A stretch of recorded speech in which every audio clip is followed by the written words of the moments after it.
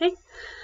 Hi. So I currently have very energetic dogs right now, but we are going to move past and we're going to have a great story time.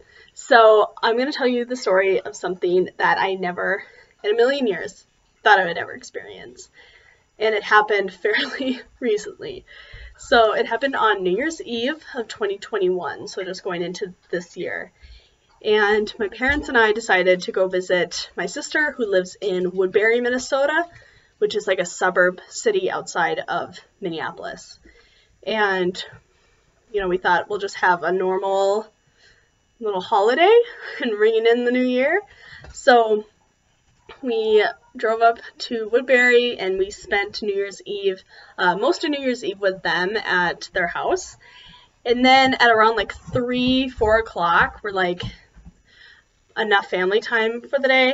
So we drive back to our hotel, which is attached to the Mall of America. It's the Radisson Blu, so it's super nice in the wintertime, so you can just like go into the mall, you don't need to wear a coat, you don't need to carry around anything, you can just go up to the hotel anytime you need. So it was a very convenient choice for us. But anyways, we go back to the hotel and we're like, let's just do some shopping. And my dad is like, obviously, no, we're not going to do some shopping. But he comes with us anyways, and we go down to Macy's, and we bought a lot of stuff at Macy's. And my dad was like, I'll just bring up the bags to the hotel, and you two can continue shopping. Just give me a call, like, where you are, and I'll come find you. So that ended up being a huge blessing in disguise that we'll find out. So my mom and I were like, where should we go? It's a huge mall. Where are we going to go? So I was like, I really want to go to Kendra Scott because I love their jewelry and I wanted to get a necklace, to treat myself, a little Christmas, New Year's Eve gift for me. So my mom and I were walking over to Kendra and we stop about 2 stores down at this store called Draper James, which is the Reese Witherspoon, like, Southern Belle boutique that just opened about a month or two, like, before this whole happened, so in October. And I was like, I really don't want, this is not my style, I don't really want to go into that store, I'll just meet you at Kendra Scott, because it's just 2 doors down, and, whatever. And my mom's like, no, let's just stay together. And I said, I really don't want to, but whatever, I'll stay. So we just go into Draper James together, and obviously I find something I like, and so does my mom. So we head back to the fitting room, and so we head back to the fitting room, and they just have it like behind a wall, so you can't really see it from the main kind of shopping area. So we go back, we're trying on clothes, and then one of the workers, it was just my mom and I and 2 workers that were about had been only a year or 2 older than me. And one of them comes back and says, we're going into lockdown. This might be a drill, but we're going to follow protocol, which is staying back here, lights off, doors locked, and we'll let you know of any further information. And my mom and I are like, what?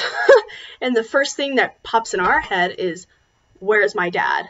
And my mom calls him right away. He said, I was just about to leave the hotel room. And my mom's like, no, stay. Mall's going into lockdown. Stay in the hotel. So we're still in the back area. We come out of the fitting rooms after we get changed back in our clothes. And we see 3 workers now. So one of them must have been in the inventory in the back. And then a couple with a little 7-month-old baby girl and a 63-year-old man, who we will call Mike. And he ended up being this calm body during this panic-filled time. And, I'll probably never, ever see him again in my life, but it's someone I'll never forget. And he was there. It was just a bunch of us, he was the only guy next to the couple, and we're waiting in there. 10 minutes goes by and we have no idea why we're in lockdown. And then they said, it's not a drill, like we're in a real lockdown at this point. And we found out through Twitter that there was a active shooter situation on the 3rd floor of the mall. And we're on 1st floor. So the 3rd floor kind of is the food court area. And we're like, what the heck, bro? Like, this is insane. And we're waiting there, and it's about 5 o'clock when this whole thing happened. And we're sitting there, and we're like, what do we do? Like, this is crazy. This is insane to me. And we basically found out all of our information through this whole the shooting situation, everything, like the cops, all this thing, through social media. Like, we didn't hear anything from like the mall security or police. Everything was through social media. And we're on the phone with my dad, and my dad's trying to calm my mom down. And I was getting nervous. I was kind of panicking, but I stayed pretty calm, which is odd because I don't have that kind of response to things. I definitely panic straight away. I do not stay calm. I panic. And this time I wasn't, which is very odd to me. But we were in lockdown for about an hour, and the 63-year-old man, who we'll call Mike was just talking to us, having normal conversation with us, because we had one of the workers was starting to kind of become very panicky and very nervous and very anxious. And he just calmed her down and distracted her from everything. And I'm like, if he wasn't here, I think it would have been a whole change in environment. It would have been so different.